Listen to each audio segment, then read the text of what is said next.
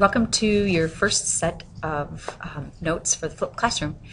Today we are going to be talking about matter and energy, and this is the first of a three-part series in notes, and the focus on today's notes are going to be on elements and compounds. There we go.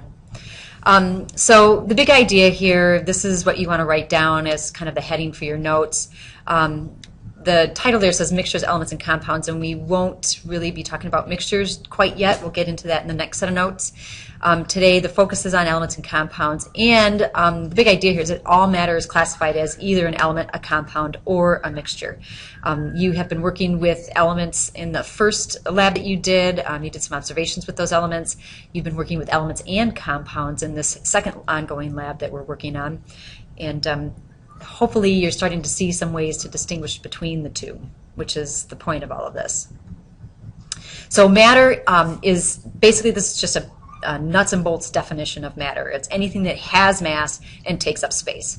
Mass we measure with the scale there that you can see in the diagram, and space or volume is measured with a cylinder, or you could use some sort of length measuring device like a ruler, measure three sides of something, and then multiply those three sides to get the volume. With the graduated cylinder, we're doing what's known as a displacement volume measurement. Photon of light is not considered matter.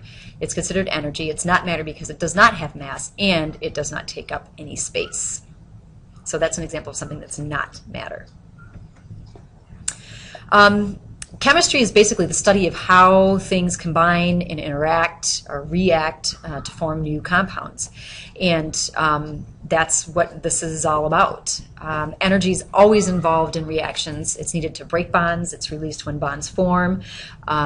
You have been seeing some examples of those energy changes in the labs that you've been doing recently, and we're starting to look at whether that energy is being released or whether energy is going into that reaction to form new things. Okay. So we look at elements and compounds as pure substances, okay, and pure substances are made of only one type of particle. By particle, that could be an atom or a molecule or a formula unit.